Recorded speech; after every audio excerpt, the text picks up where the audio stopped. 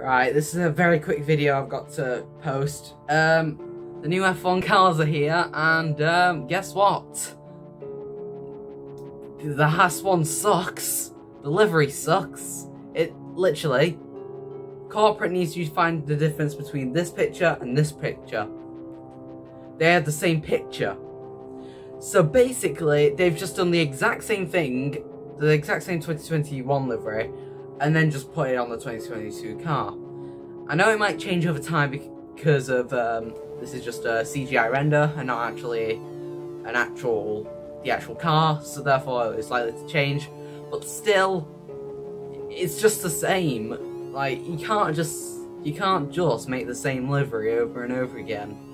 Like the front, it's a bit different, honestly. Obviously, there are some bits that have changed, but on the side-on view, it's literally the same. There's no difference. And what do I have to think about it? It sucks. It sucks in 2021, it sucks now. But the same, they've put a lot of effort into this car because they've had to get rid of their entire 2021 season to make this one good. So, it'd be funny to see how it would be. Because honestly, my prediction for Haas would be they'd have one of the most OP cars until they break it. And then it's just going to be 2021 Part 2. So, that's just my quick thoughts on the Haas car. Also, you can have your own opinion, but in my opinion, it's the same thing and it sucks. Alright, so see you guys later. Alright, bye.